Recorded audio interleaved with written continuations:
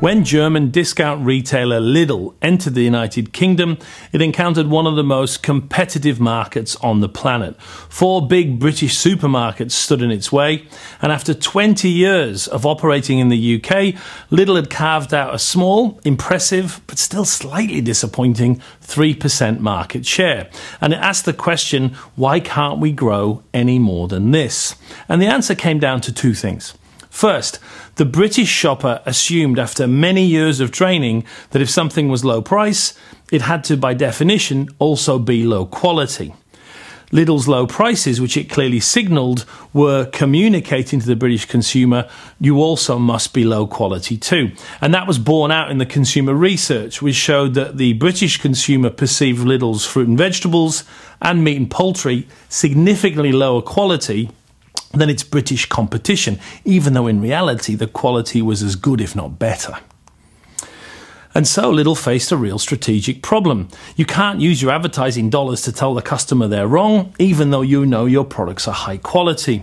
And yet Lidl knew that from their experience and qualitative research, when British shoppers often accidentally discovered Lidl's quality, they were first surprised and then delighted and finally became regular shoppers.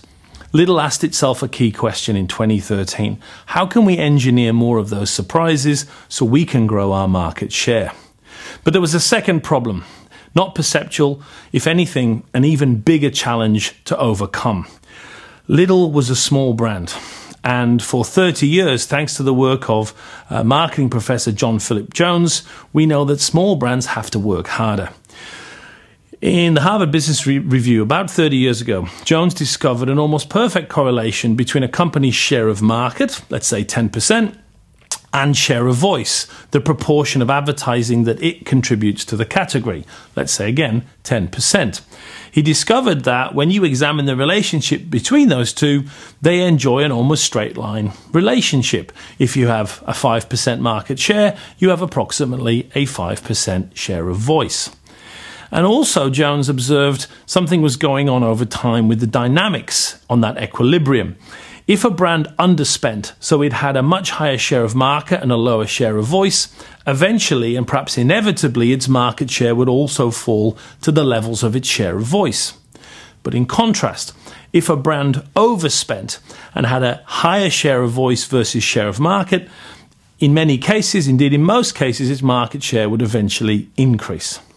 That difference, that positive difference between share of voice and share of market is called excess share of voice. If I have a 20% share of voice, but only a 10% share of market, I have an excess share of voice of plus 10.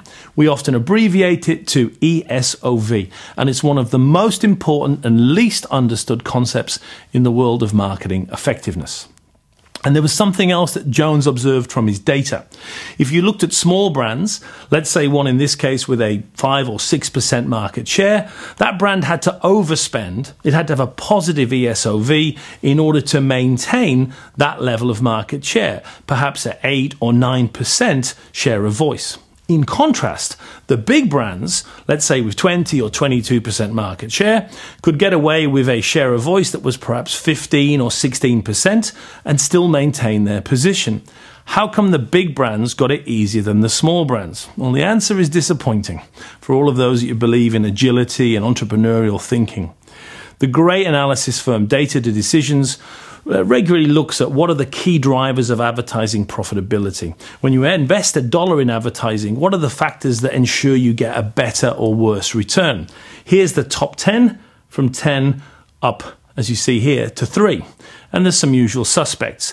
But the 2 biggest ones, the 2 factors that guarantee the best marketing effectiveness, at number 2 is creative execution, something we'll cover in the Tide case later in the series.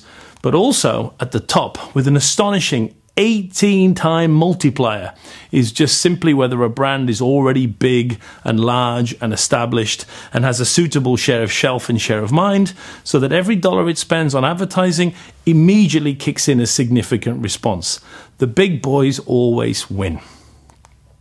So, as Lidl sat down to develop its strategy in 2014, it was very clear what it had to do. First, the aspiration, obviously, to grow and accelerate its sales and market share. The target, all British households. It wanted to increase general penetration. The position, surprise with fun. Create more of that discovery of quality. And the strategy itself was divided into two very distinct objectives. The communication strategy to overcome that first perceptual barrier, dispel the myth that Lidl's low prices come at the expense of quality. That was done with a series of brilliant executions, starting with a terrific TV advertising campaign.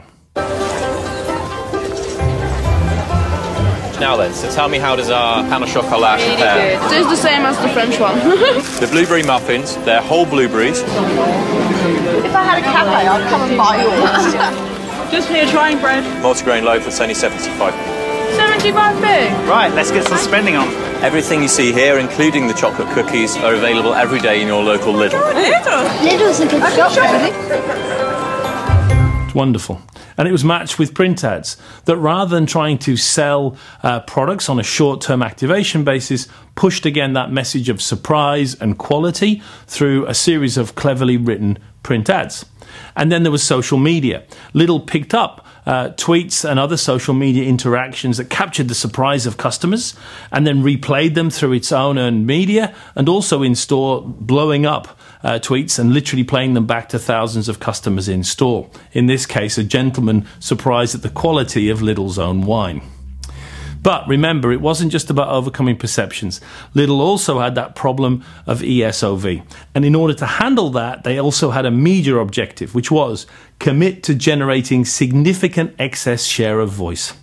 Back in the days before this campaign began, Lidl enjoyed approximately a 3% market share and approximately 5% share of voice. That's a positive ESOV of 2%, but as we know, as a smaller brand, that's probably barely enough to maintain its existing position in the market. So, in 2014, it increased its share of voice to a whopping 9%.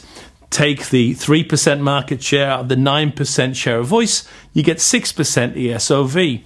A year later, it increased it to a whopping 19%, giving it an ESOV of 16%. A year later, again a 16% excess share of voice, a massive increase.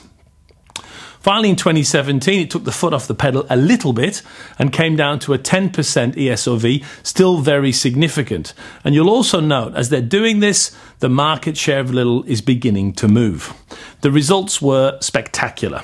First, that perceptual gap about quality of food in terms of fruit and vegetables and meat and poultry very quickly disappeared to the point where it became a point of parity rather than a point of weakness.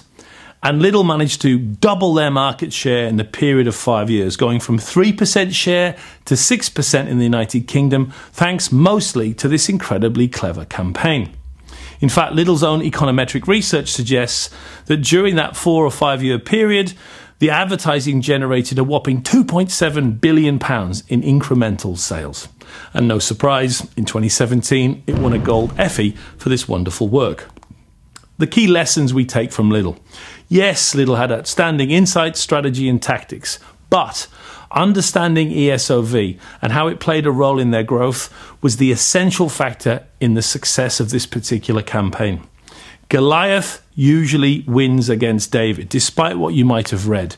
Bigger brands have bigger scale, they get better automatic efficiencies, and should any smaller brand try and increase their spend, very often they'll dig deeper into those big pockets, spend more in order to raise the bar a little bit higher and maintain their superiority. Scale advantages, better efficiencies, deeper pockets. Size really is important. Visit the Effie's website for a database of all their amazing case studies, and come to Marketing Week for more videos in this series and information on the mini MBA in marketing.